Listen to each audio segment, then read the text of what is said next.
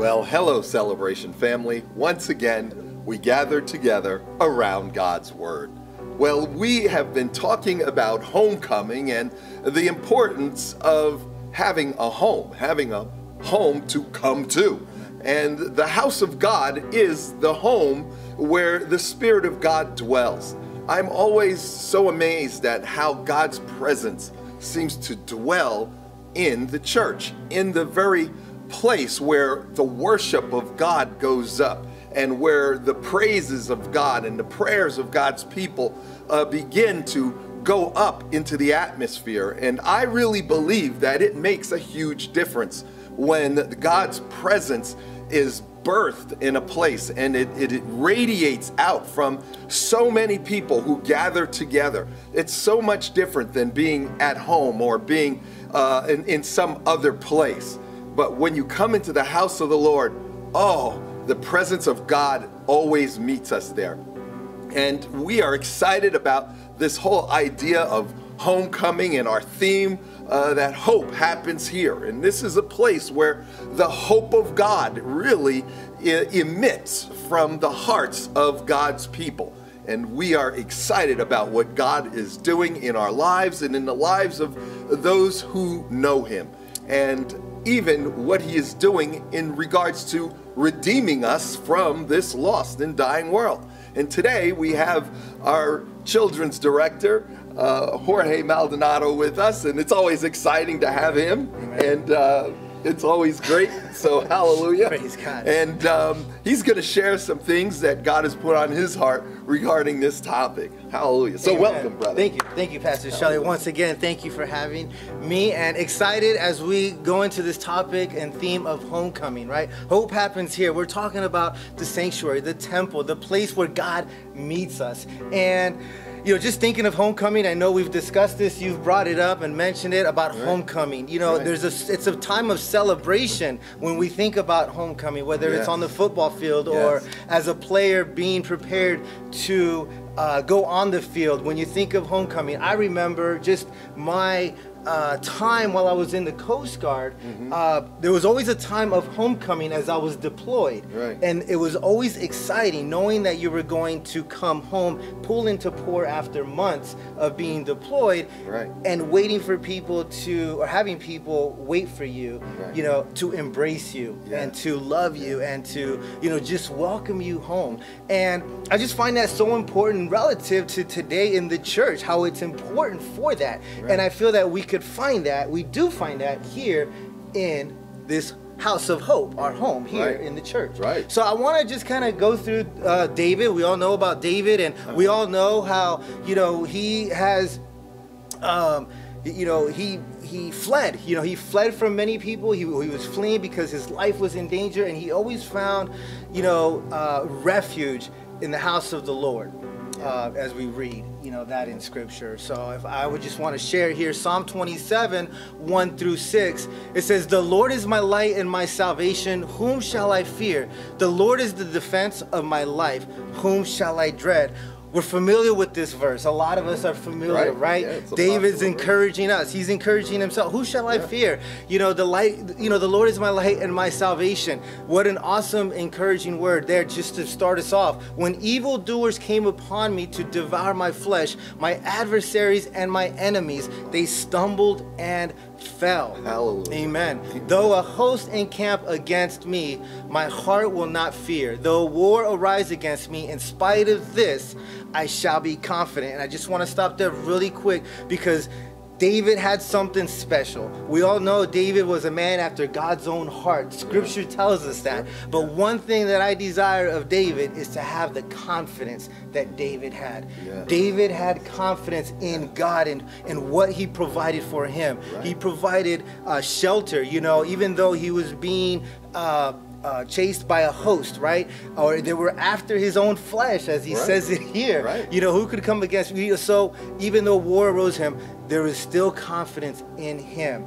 And that is encouraging to me. And I pray that's encouraging to others, that we would have confidence in our Lord and in our Savior as we seek refuge. Because he goes on to verse 4, says, one thing I have asked from the Lord, that I shall seek, that I may dwell in the house of the Lord all the days of my life, to behold the beauty of the Lord and to meditate in his temple. And this, I just find it awesome, you know, because obviously there wasn't a church or a temple on every corner, right, in the middle of the desert, right? I mean, there wasn't just a temple or a house of God, but he knew, he recognized, he understood what it was to be in the presence of God, in the midst of God. As you were opening, Pastor, you were saying, you know, that, you know, we are here to receive from God, but there's an opening where people receive you with warmth, with love, the love of God. And, you know, David found that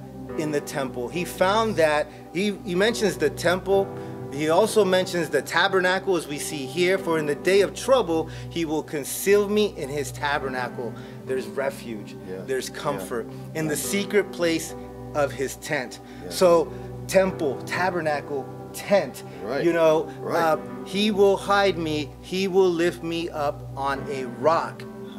Praise God. So encouraging. And now my head will be lifted up. Here comes confidence above my enemies around me, and I will offer in his tent sacrifices with shouts of joy. I will sing. Yes, I will sing praises to the Lord. And this is such an awesome thing, because it wasn't necessarily a building or a structure, but knowing that he found refuge, he found comfort, he found security in the presence of God, whether it be in a tent or in a temple, or we know that the temple or the tabernacle was not yet built, but he knew what was coming. He knew that experience of being able to find comfort, love, and joy in that, knowing that it was a presence of God, is encouraging to me, you know. And you know, this last weekend, we just came back from our Ignite retreat, you know, our preteen Ignite retreat, and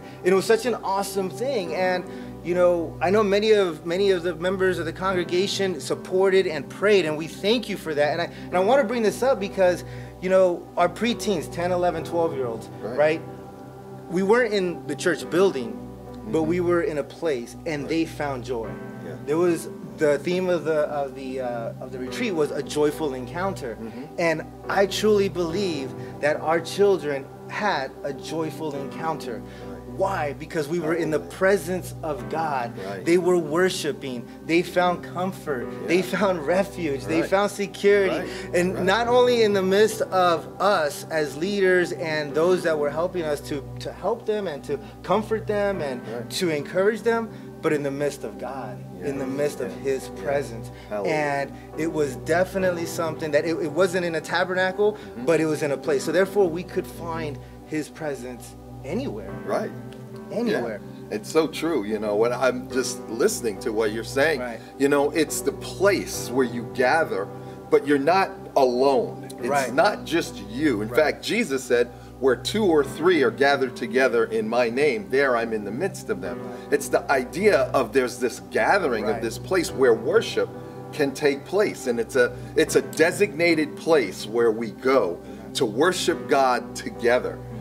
In the presence of God we gather, and the worship of the Lord, you know, he says he seeks after, the verse said, he seeks after, you know, and we have to learn how to seek after God, to really invest, you know, in the worship of the Lord, in the acknowledging of God. Like you said, the tent or the tabernacle, you know, these are places that are designated areas or places that are for the purpose of worshiping God.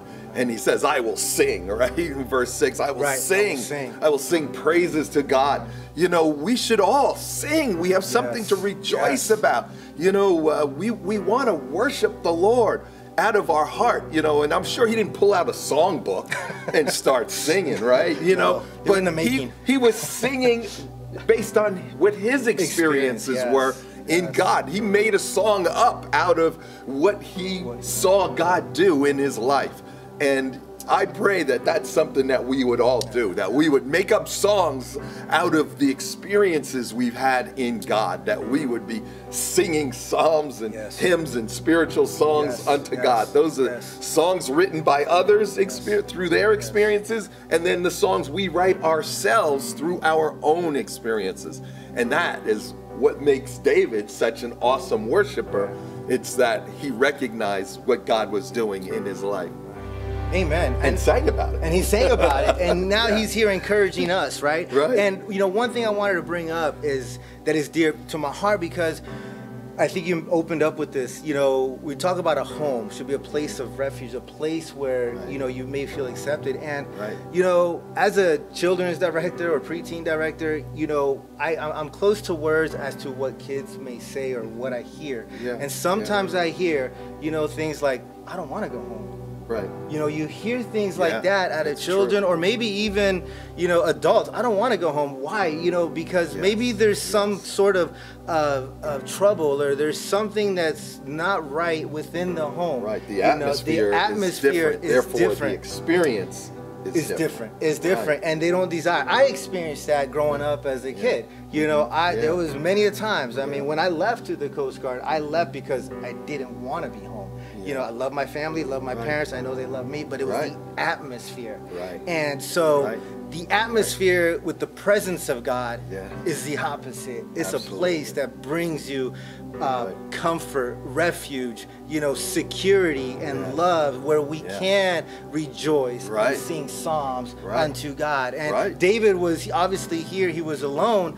But man, the power that we have when there's others surrounding us, you know, and the comfort that brings us. So there should be a celebration in our homecoming. There should be an excitement for us to come and call this place our home. Yeah, I love what you said. You know, you just made me think again, you know, of just how the people are waiting for you. They are to greet you. You know, I think of how when my kids were little, and I used to come home from work, and I used to work long days, you know, and commuting and everything. And by the time I got back home, the kids would be almost ready for bed, but they would hear me coming in the door, and they would be excited. They were like, "Oh, Dad is home!" And they would often run to meet me at the door, you know, and that's a homecoming. It is, you know, and that's what the house of God is like. You know, if you're a backslider, or you're somebody who drifted away, or for whatever, you know, you got caught up in the challenges of life, and you fell away from attending church or being a part of the body, you know, there's not criticism waiting for you. There's not condemnation waiting for you. It's the love of God that's waiting for you. It's the joy of a hope-filled group of people that are waiting for you. And so when you come back, we rejoice. We're glad to see you. We're so grateful. We're so thankful that you made it back, because not everyone makes it back. The enemy sometimes ruins people, and they don't make it. And we're just so grateful from one week to the next even to see people, because of the hope that is burning within us all. Amen. And you know, as you say that, obviously, you know, you can think of the prodigal son, right?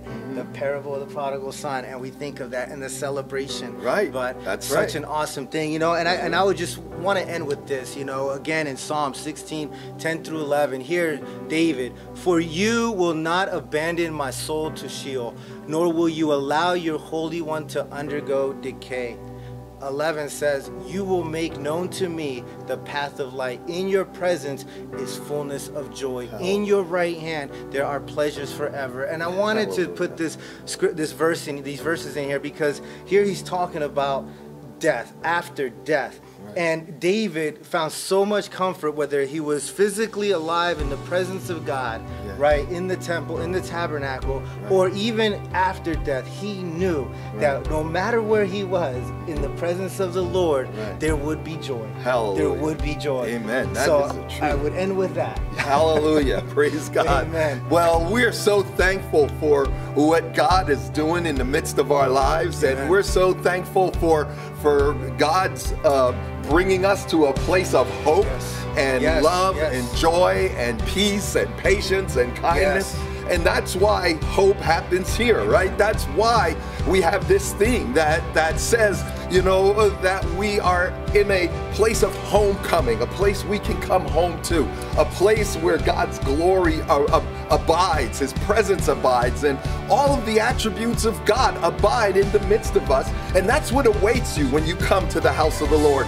I encourage you all to come home. Yes. Come home. Come to the homecoming in the house of God. Come into the presence of God. The presence is strong. Why? Because so many of God's people are gathered together in His name with the heart of God, with the desire like David, with a willingness to worship and praise God, to honor Him, to lift Him up, to exalt His name, to bring glory and honor to Him. I pray that you are coming home. I pray that you appreciate the opportunity to come into the house of the Lord and enjoy His presence, be liberated, be set free, because hope happens here.